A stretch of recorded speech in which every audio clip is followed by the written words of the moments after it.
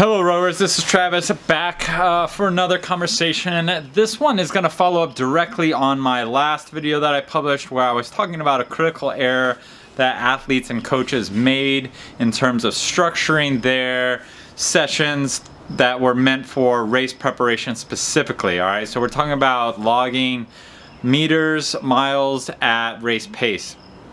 And in this video, I want to take that a little bit further and dive a bit more into the specifics, because in a lot of my videos, I am talking about kind of ideas and subjects and kind of a more of a theoretical side of approach to training and not so much of applied. And there's really a reason for that. I am a huge advocate for individualization of training.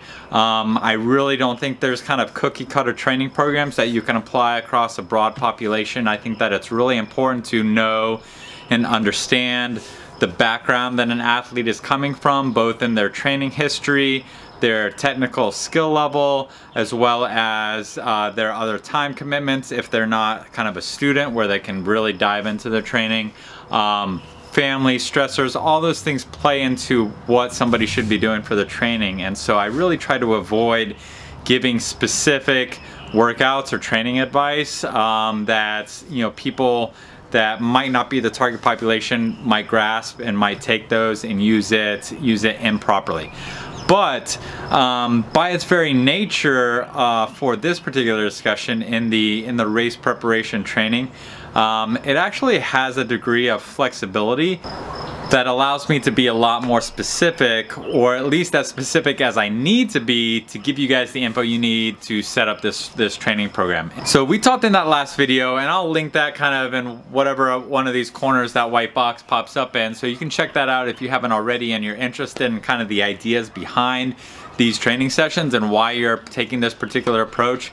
The main takeaway from that was that if you're training for racing, it's very important to spend as much volume as you can at or slightly faster than race pace, so that your body is getting used to moving with the quickness that it's going to need in a race situation, and that you're not simply just accumulating a lot of lactic acid without spending time at that specific speed. And so you can use more volume or less reps and go at a speed that's slightly slower than your race pace, but that is not going to get your legs, in the case of rowing, or most other sports are going to use your legs, are not going to get your legs used to the kind of speed and quickness that you're going to need at race cadence. And if you're rowing, especially if you're an on-the-water rower, that quickness is important because you need to basically connect to the water, which is a fluid, and it is in motion relative to you. So you need to connect to something that is moving in order to propel yourself forward, and that requires a good degree of quickness and precision. But let's dive into kind of the nitty-gritty. And so for the training sessions, we were talking about quality. And so, you know, a favorite of mine, and let's kind of talk about 2,000 meter racing.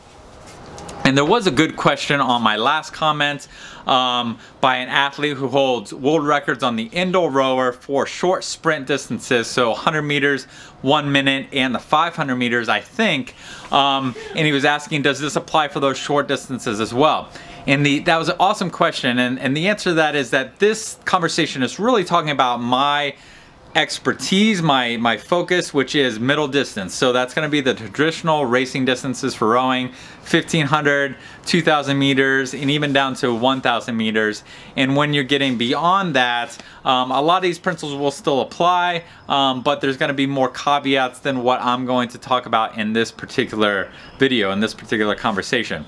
Now, going down maybe into the 500 meter, a lot of these are going to apply with very few caveats, but once you start getting down to 1 minute, definitely once you're at 100 meters, and if you're pushing in the other direction up to 5K, 3 miles, 6,000 meters, then there's going to be a lot of caveats, all right? So there's going to be a lot of things that you're going to do different. But 2,000 meters, all right? So let's talk about 2,000 meters and preparing for racing at a 2,000 meter distance. And so you're going to be wanting to spend the majority of your year in a general base building training phase, especially if you're only peaking once during that year.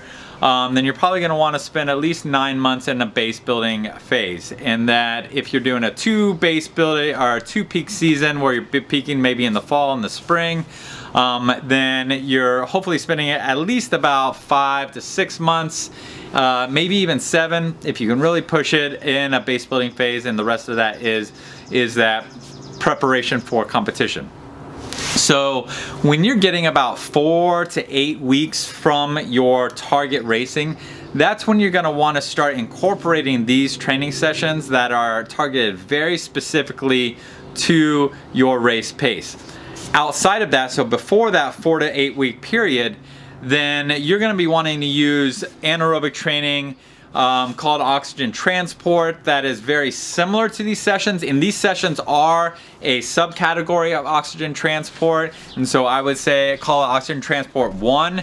And the majority of oxygen transport you're using through the year is oxygen transport 2. Those are going to be a little bit more volume. They're going to be at a cadence that is lower than your race cadence if you're a rower, and you use cadence a lot to dictate speed. It's still going to be at a very high pressure per stroke, but it is going to be at a speed that's slower than race pace because your stroke rate is lower than race pace. But for these Transport 1, if you're using a Category 1 to Category 6 system, it's going to be Category 2 training for this, and so it's going to be repetitions at race speed. And the duration of those repetitions don't really matter that much in a specific sense. For me personally, I generally like to keep them in the 600 to 1200 range, and I rarely would ever go above 1000 meters unless I'm doing lots of different distances, in which case I might do 600, 1000, 1200, 1600, something like that. For me, I try not to get too crazy with setting my distances for workouts because I don't need that variety mentally to kind of stay engaged. So I can sit there, I can do all 600 meters for a workout, I can do all 800 meters for a workout, I can do all 1000 meters for a workout, and that's fine with me. And because the main goal is that I'm spending time at that race pace. And so what's important is going to be the total volume. So for this workout, I talked in that last video that you want about 1.5 to 2.5 times your race distance and volume. And I'm rarely going to get over the 2 times race distance. Maybe if you're a very high performance athlete and you recover very quickly and you can maintain quality for that duration of repetitions, then you can go ahead and push into that 2.5 times. But usually I'm staying within the 1.5 to 2 times the race distance. So if I'm training for 2,000 meters, that's 3,000 to 4,000 meters of volume. And I'm even for the majority of my coaching has been with youth athletes. So these are athletes within the first couple of years of their training. And I've also worked with a lot of masters athletes. And the masters athletes I've been working with are not former collegiate athletes that are coming back into rowing or have continued to the point where they're masters. These are masters athletes that are picking up the sport later in life, in their 30s, 40s, 50s, maybe even later, and they're really getting into training the first time. And so their limitations are going to be very similar in a volume sense, maybe even more so because they have age to continue with as a youth athlete. So for those groups, so for those younger youth athletes, certainly for a novice athlete or for an athlete that's maybe only in their 1st or 2nd year of varsity rowing, then I'm also okay just doing 1 times race distance for this. And so if they're getting ready for 2,000 meters, I'm okay with them doing 2 by 1,000 meters, or 3 by 800 meters, 4 by 600 meters, keeping it really close to that 2,000 meter, that 1 times race distance volume for those athletes, as long as they're getting quality, all right, as long as they're spending time at that race pace. And so that going back to that 1,000 meters, so if we're using a 1,000 meter as an example, I would do either 2 to 3 usually 1,000 meter repetitions with my youth athletes, and there would be an option for a 4th for a very experienced athlete, and they would be targeting their target race pace maybe a 2nd to a 1.5 seconds faster. But your goal really isn't to go a lot faster than race pace because you're feeling good. if you're feeling good, then you want to get more volume at that race pace. And so rather than saying, okay, well, we're going to do 1,000 meter reps, I want you to do at least 2, and you can ideally do 3, and if you can do 4, awesome. So our goal is to spin that volume at that race pace, and it's going to be more beneficial to us to get 3 or 4 reps of that 1,000 meters in at race pace, or within -1/2 or -1 second of race pace, than to only get 2 reps of 1,000 meters in going at 2 or 3 seconds faster than race pace. All right, so hopefully you're following that idea. So we're accumulating volume. If you want to go fast, like if you want to go way faster than race pace, that is not this race preparation training. That is a lactate tolerance training or a lactate production and removal training. Those are your really fast 500 meter pieces, or maybe a minute on, minute off piece. And those are generally going to be many seconds beyond race pace. All right, so anywhere from maybe 6 to 10 seconds faster than your 2,000 meter race pace, and then you can extrapolate how much faster it would be from 1,500 or 1,000 meters from that. But that's a different training session. And so if you're starting to do this workout and you're 3 seconds faster than your target race pace, then you're hitting that gray zone where you're not getting any extra benefit for that race pace training, and you're not going fast enough to get that lactate tolerance or that lactate production and removal benefit. All right, so we want to stay out of that gray zone. All right, so you want to get repetitions in, you want to get as much volume as you can at this race pace, or very slightly faster. And I say very slightly faster because you never really know how fast you're going to be between testing sessions unless you're testing a lot. And I'm also a big advocate of not testing a lot. All right, so I think testing 2 or 3 times a year is plenty. I am in the vast minority in terms of that sense, but I've also sent dozens of athletes to very high level collegiate programs, and so you know, it works both ways. All right, and so you can test a lot, you can test a little. For me, testing seemed to be more like a crutch for coaches who couldn't determine how fast their athletes were relative to each other. Maybe to give them a little credit, if you're working with a lot more athletes than I was, so I was usually working with 2 to 3 8s. If someone's working with 5 or 6 8s, the youth athletes, then maybe you need to test them a little bit more to kind of see where they fall in the pecking order. Because the difference between second and third boat is a lot smaller than it would be for me. But I still don't think that. I still want to test my athletes more than 2 or 3 times a year. I think that's, you know, hopefully if you're watching them every single day and you're following their training, you have a pretty good idea how fast they're going. But I'm getting off on a tangent. So back to the focus. All right, so 1,000 meters at or slightly faster than race pace. We're giving it slightly faster than race pace just to give you a little buffer in case you are physically capable of going a little faster than you might think at any given time. And going a half second or 1 second faster shouldn't really impact the amount of repetitions you're going to be able to achieve on that workout. All right, and so if you go, it might make that last half of that last interval a little bit more difficult if you went a second faster than your target than 0 seconds faster. But if you're going 2 or 3 seconds faster at that kind of high-end speed, then that might limit your ability to finish that last interval. So going back then to the duration of those intervals, and so I was using 1,000 meters. I use 1,000 meters a lot with my athletes. It doesn't have to be 1,000 meters. As an athlete myself, I would use 600 meter repetitions a lot. I use 800 meter repetitions a lot. And I would just repeat those until I got to the feeling that I needed to get to. Now this gets to the next step in this workout, is that your goal is not to, again, achieve a set predetermined amount of intervals. All right, your goal is to get your body in a certain degree of oxygen debt and then stop the workout and then recover. And so our sport is really focused on this idea of toughness and not quitting. And I really feel like, well, one, surely being tough is important, especially in a racing sport where you're going up against your other athletes and you're competing not only on a physical sense but on a mental sense. But there's a difference between being tough and kind of training smart. And I think 90% of people in the sport kind of leave that training smart aspect to try to prove that they're tough and to not quit. But with this particular training session, if I were setting this up for myself, this training session would actually not have a predetermined number of reps. It would be complete reps until you get to this specific feeling. And for me, that feeling is this kind of what people might call the wall.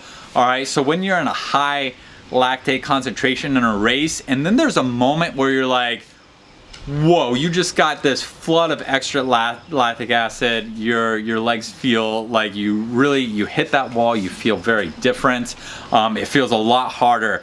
It doesn't necessarily impact your ability to continue at that pace, but there's a difference, there's an inflection point there in your lactic acid, all right? For me, it's like a wave of lactate kind of pain that hits me, and if I've timed it right, hopefully that happens in the last maybe 300 to 400 meters, all right, of my race.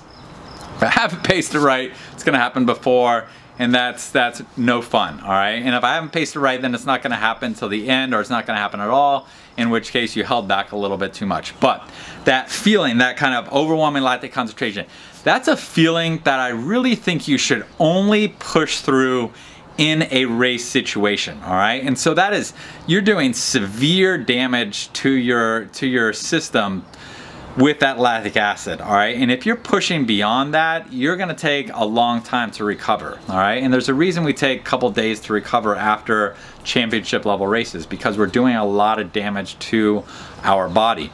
In training, I don't think you should do that. I think that you're getting enough of an anaerobic training effect just coming up to that threshold to where you hit that wave and then being like, okay, we're done. I'm not gonna make that superhuman effort to kind of push past. And so if I'm going out and I'm doing 600 meter repetitions, I'm doing them at my race speed. I'm also doing them at or maybe slightly below my race cadence, all right? By slightly below, I'm saying like maybe 1, maybe 2 strokes per minute, all right? And that's basically saying I'm gonna be hitting my race pace slightly slower than race cadence to give a little bit of overstimulation to that power per stroke, all right? But I'm gonna be doing those reps, and I'm gonna have an open rest interval, all right? So as I talked about in my last video, that rest interval is however much you need in order to repeat that effort. If you're less fit, less experienced, then that's gonna take more time. If you're a highly fit athlete, then it's going to take less time, and hopefully if you're a highly fit athlete, you have enough experience that you're going to be able to be honest with yourself and know the difference between I'd really rather not do this again versus okay, my body is ready to do it again, let's dive into this work. So I'll do my 600 meters, I'll rest until I feel like I can do it again. I'll repeat that until I hit that wave of lactic acid during one of my reps, and then that's my last rep. Then I do my active recovery and I row home after that, and that's the end of the workout. And for me, that would usually fall somewhere within that 3,000 to 4,000 meters of total volume for that session. And that was me when I was training and winning senior level and intermediate level national championships, all right? So whatever level that puts me in the grand scheme of from elite to maybe a high-performing high school athlete. Now, I was a very experienced athlete, all right? And I had already been doing all the research that kind of laid the foundation for the knowledge that's allowing me to give you these talks. And I've also, as a higher level athlete, I'd also developed a really good sense of feel for my own body, and when I kind of got to certain points that I needed to in my training, and it was okay to back off. And there was a maturity there, and knowing the difference between I'm stopping this workout because I've achieved my goal versus I'm stopping this workout because it's really hard and I don't want to be doing this, and I kind of just want to sit on the couch and watch TV. All right, now I've quit plenty of times in workouts for that latter part, for that this is hard, I don't really want to do this anymore, especially after I retired. I mean, it didn't happen too much when I was actually training for high competitive goals, but certainly when I've been training just for the fun of it, there's plenty of times where I'll get into a workout and I'm like, I'm done, I don't want to do this anymore. So, but if you're gonna leave this completely open, then you got to have the maturity and the wherewithal to be able to be honest with yourself and when you're making that call. And that's hard. As a coach, I never did that with my youth athletes, all right? So I always gave them a goal number of reps that I wanted them to achieve, and I expected them to do that number of reps. and then I would kind of give them guidance in terms of how many I wanted them to push beyond that minimum. And I also set criteria to allow them to push beyond that minimum or not. All right, we talked before, we're accumulating volume at race pace. So if I have an athlete and we're doing 600 meter reps and I say, I want you to do at least 4 of these and as many as, let's say, 7 of these, then they weren't allowed to do number 5 if number 4 was slower than their target race pace, and certainly slower than 3. And I kind of use that as a carrot, and so people were only allowed to do more volume if they were maintaining their speed or negative splitting slightly on these workouts. All right, so I mean, if they went maybe half a second slower on their 4th one than the 3rd one, then I'd say, okay, we need to make sure that we maintain that pace. You can do your 5th one, and if they stuck that pace on their 5th one, then they can do the 6th one if they felt like they hadn't hit that wave of lactate, that wall yet. And then for the rest interval, I would definitely be more stringent for that rest interval for those youth athletes, because at least 80%, probably 90% of the youth athletes that you're going to coach, unless you're in a high performance program, they're not super mentally tough athletes, all right? You know, they're kind of maybe above average. You know, most of them are going to be average or below in terms of mental toughness, and they're going to have that desire to just take more rest and avoid the pain and discomfort of that session.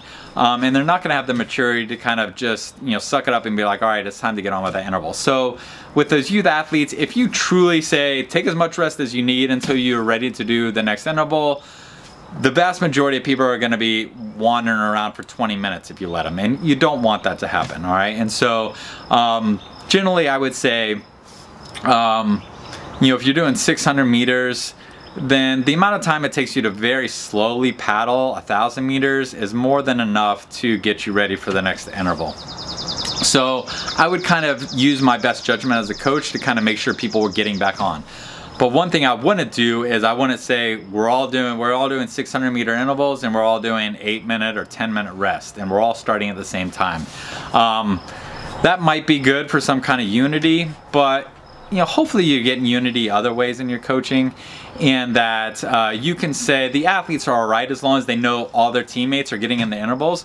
They're all right if somebody is starting their 5th interval and they've still got 3 or 4 minutes of rest left. It's no big deal. And so I would kind of be there to say, all right, you have an open rest interval, finish your 600 meters, paddle until you're ready for the next one.